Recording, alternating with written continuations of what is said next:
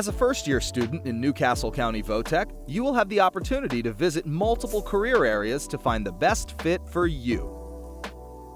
There's many different options for your future, and you have many opportunities to tour the shops and decide what you really want to do. Coming to Votech High School, I heard that there's a lot of career path opportunities that really help you get a head start in life. It's fun. It's real fun. The teachers, the chefs, they're real cool.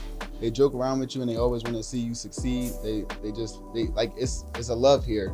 It's a love, a family here. When I graduate, I'll have the tools of working on clients and practice with cutting hair, different techniques. I'll have the experience already.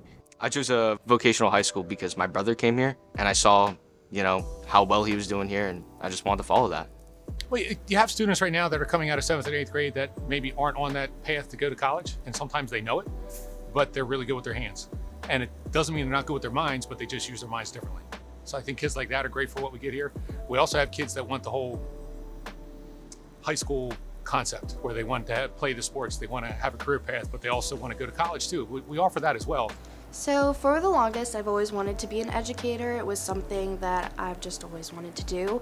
So when I found out that St. George's had a hands-on preschool program, I was hooked instantly.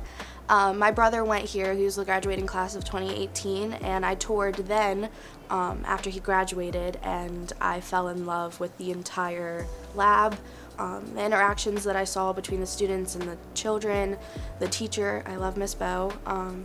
Yeah, and I feel like it's the best place to be if you want to be an educator. You graduate with a CDA, which gives you a leg up than public schools, which was something that I really loved. And yeah, that was just what I always wanted to do, and I love it here. Votech was not my first choice. At first I did want to go to my regular feeder school, but I chose not to when my mom kind of convinced me. She's like, you'll get a different experience at Votech, and I tried it and I actually really love it here. And I did realize the experience that I get here versus at other public schools.